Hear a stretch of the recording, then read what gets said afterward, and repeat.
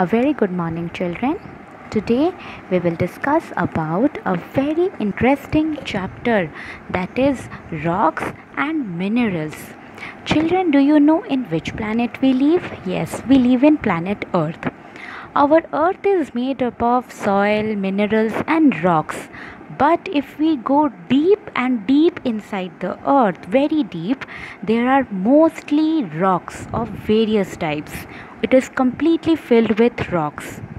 If you will hold a rock and if you will see with the help of a magnifying glass, then you can see small particles of grains.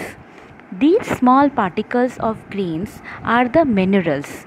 Minerals are usually the grain particles or the building blocks of rocks, and all the minerals combine to form one rock. So many rocks contains many minerals, and many minerals are of different colors.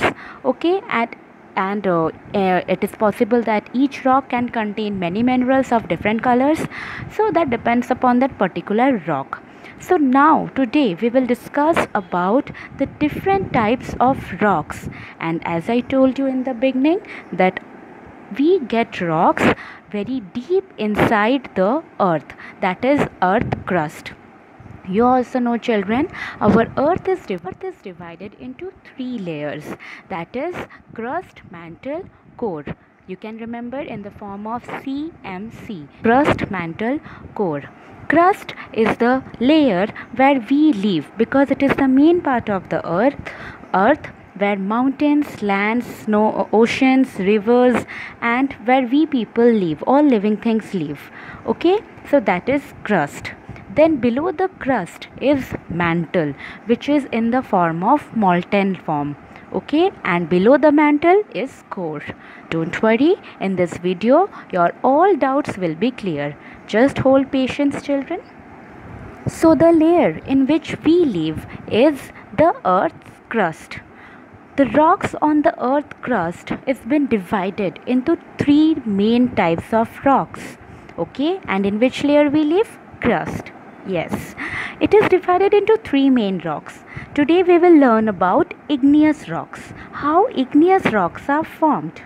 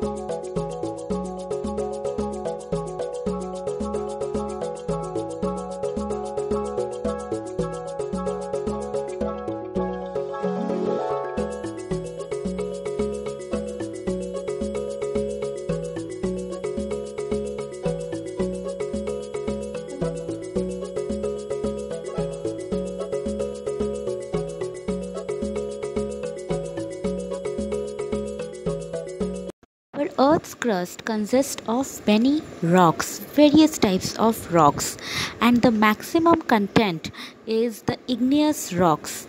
Okay, the maximum volume of the various rocks, out of the various rocks, the maximum is the igneous rocks. Igneous rocks has been derived from the Latin word ignis, which means fiery rocks. They are called fiery rocks because they are formed from the molten rock. Very deep inside the earth's crust, the temperature is so hot, extreme hot, that the rocks start to melt. They start melting because of the increasing temperature. The liquid matter which comes out from the volcano, which comes out of the surface of the earth when it is too hot, it comes in the form of molten material, which is known as magma. This magma is a very hot liquid made of all molten minerals. It consists of molten minerals. When this magma reaches the earth's surface, it is known as lava. Once this lava comes upwards towards the surface of the earth, comes outwards of the surface of the earth, it cools and it becomes into solid form, which is known as extrusive igneous rocks. Why extrusive? Because those are formed outside, those are formed on the upward, outside the surface of the earth. Okay. However, some of the molten material, some of the magma cannot come outside, it cannot reaches towards the earth's surface, therefore it cools inside the earth's surface, under the earth's surface, and which is known as intrusive igneous rocks. In the book it is not mentioned extrusive and intrusive, it is only mentioned that the magma which cools under the earth's surface and the magma which comes outside the earth's surface in the form of lava. So these are the two different types of igneous rocks. So when this lava, when this molten material comes outside or it remains inside also, it starts to cool, okay, because it is reaching outside, but when it is deep inside it is very hot and it starts melting in the form of lava, it becomes molten material. But when it reaches towards the earth's surface, some of the lava, some of the molten material comes outside, that is extrusive igneous rocks, or you can say just remember only igneous rocks. Okay, I hope you're clear how the igneous rocks are formed. These are formed when the rocks melt when the rocks melt deep inside the earth's crust, as the temperature is so high, then once they melt they form molten material which is known as magma, and then they start to flow. Molten material is a liquid form. When they start to flow, that is called lava. Hot lava is flowing. Okay, when this lava flows, then it starts to cool because of the outer temperature is little cool, so it cools and solidifies, it becomes solid rocks, and then these rocks are known as igneous rocks. Children, now we will learn about the different types of igneous rocks. The very common igneous rock, and this term you might have heard, that is granite. Granite is an igneous rock which is formed when the molten material magma, it cools slowly and slowly under the surface of the earth. It does not comes outside, it just slowly cools under the surface of the earth, and then the granite rock is formed.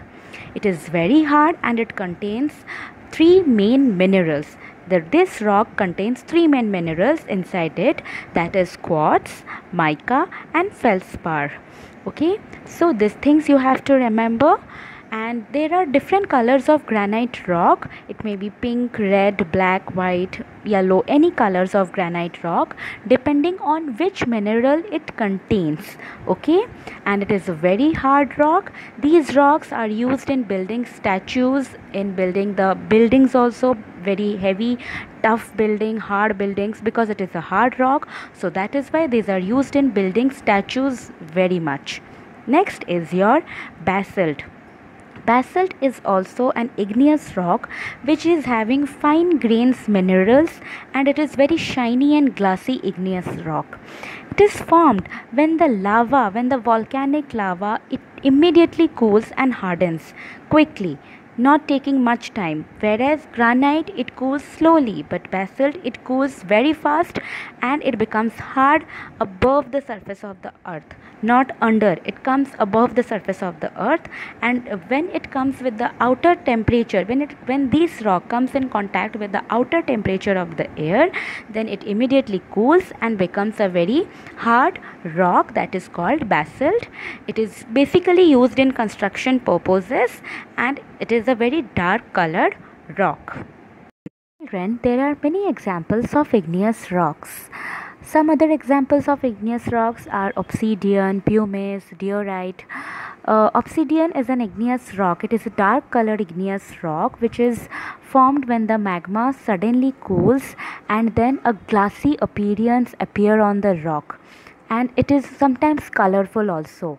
glassy and colorful, though it is dark but it looks glossy types. Okay, and once this obsidian is broken, it has sharp edges, and these sharp things are used by the ancient human people in order to for any sharp tool, as a very sharp tool, because at that time knife was not there, so they use such type of obsidian rock in order to as a sharp edges.